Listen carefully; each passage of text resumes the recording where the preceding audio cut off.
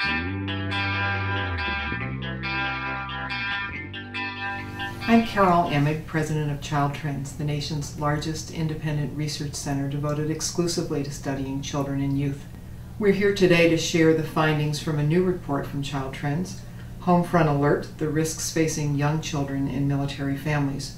This report raises some important, troubling issues related to military families, particularly issues related to the 500,000 young children in military families with one, and in some cases, two parents in active service. Joining me today is David Murphey, Child Trends Senior Research Scientist and the author of this report. David, so why the focus on young children? Are they at greater risk than older children in military families? Well, in some ways they are, Carol.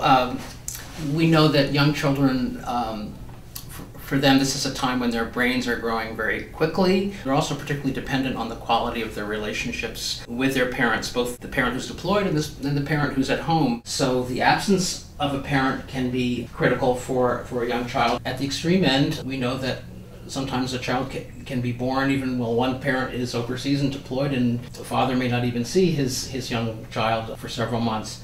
So from a young child's perspective, this toxic stress or trauma can stem either from a single overwhelming event, such as the death of a parent, or it can be from an accumulation of multiple stressors, such as one parent is absent because they've been deployed, the second parent may be not coping well with being a temporarily single parent. An additional stress could be the number of moves that military-connected families often have to make. And so it can be the accumulation of those stresses as well as a single overwhelming stress that can lead to really lasting changes in the developing brain that can have negative implications for development further down the line.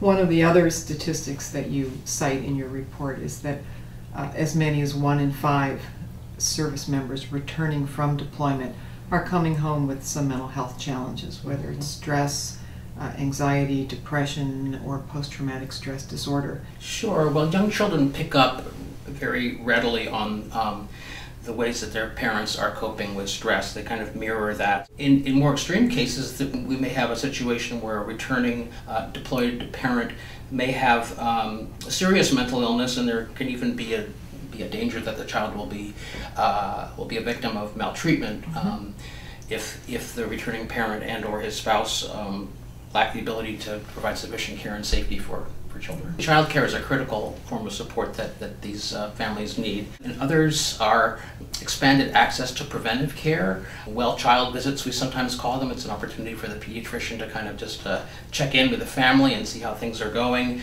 And in particular, mental health services are a gap. We know from the recent President's Initiative and other reports that have come out highlighting that the real need in this country for better access to mental health services, and this is certainly the case for our military-connected families as well. Thank you, David, and I want to thank our viewers as well. You can access the report from Child Trends' website for free, childtrends.org. Please, we encourage you to read it, to download it, to share it with others. Thank you very much.